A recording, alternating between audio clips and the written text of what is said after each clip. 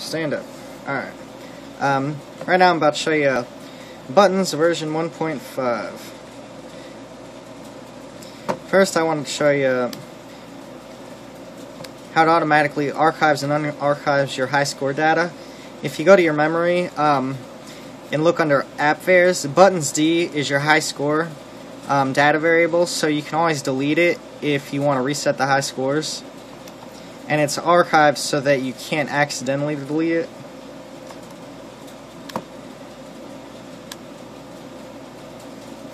The high scores now contain the level that you made it up to, so you can see how far you got. In this version, the higher level you're at, the more points you'll get. And if you can get a block on the center, it'll flash the screen. And you have 3 pixels to do this. It used to only be 1, but that was way too small, and it made it impossible to increase the bonus.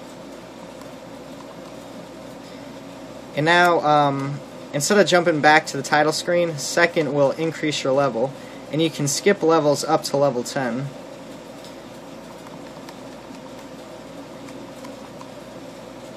If you tried to skip like to level 12 or something, you'd probably die trying, so I just made 10 the maximum limit.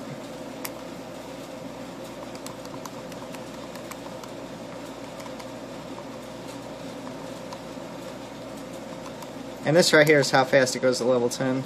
Personally, I've never made it past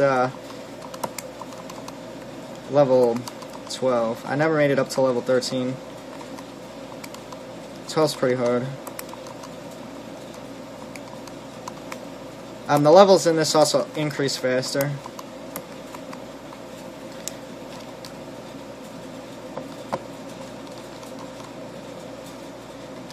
Now this game also sets low color mode to try to conserve some battery. I'm not sure how much, how well it actually performs. The datasheet doesn't say. At least I don't think it says. I didn't see it in there.